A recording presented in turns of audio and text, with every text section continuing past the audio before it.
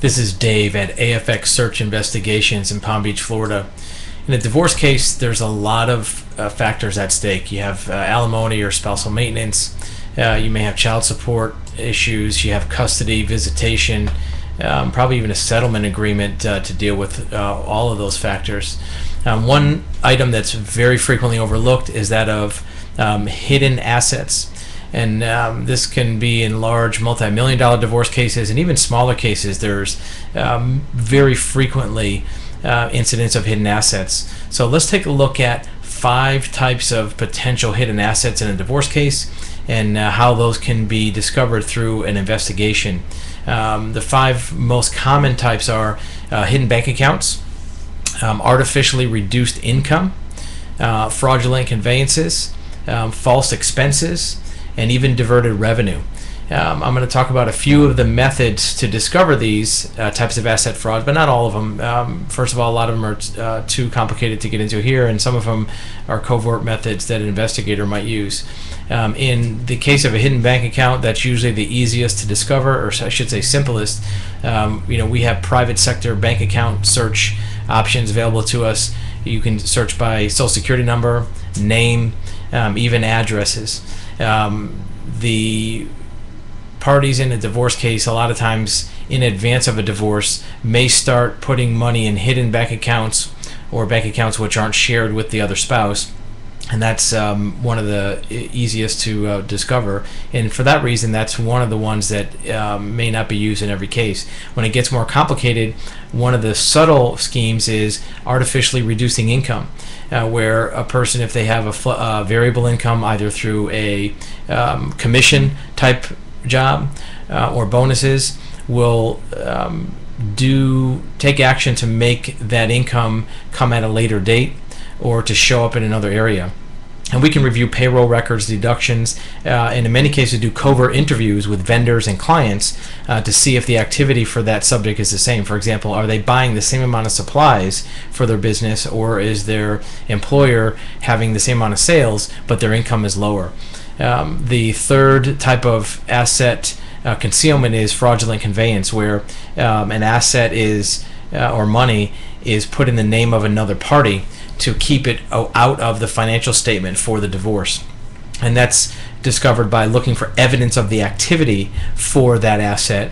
In many cases, it's looking for small activities which lead to big. For example, a small expenditure for purchase of a part or repair of an item might only show up as a $20 or $30 charge on a credit card or on a bank account, but if it leads to a luxury vessel, a high-end automobile, or even jewelry. We found one guy had a $50,000 Rolex watch that was discovered because he spent $15 having it cleaned at a jewelry store, and we found that $15 receipt and tracked it down to the watch. Another area is false expenses. False expenses are when an expense shows up as something that's a legitimate payment, but it's really an asset transfer hidden as an expense. So we're going to look at all of the expenses to make sure they're legitimate assets and they're also recurring. If an asset is a prepaid expense that pays 5 or 10 years worth of something in the future, then that's something that really is an asset for the divorce case. Diverted revenue. This is something becoming more common. We see it in more cases where if a party to a lawsuit or a divorce has a payment coming to them, they'll either not cash the check initially, so that asset doesn't show up. They won't send out invoices to potential clients, so their payments won't come in. They'll have income or payments made to third parties. If they have a check coming to them, they'll have that check sent to a friend, a relative, or even a shell corporation.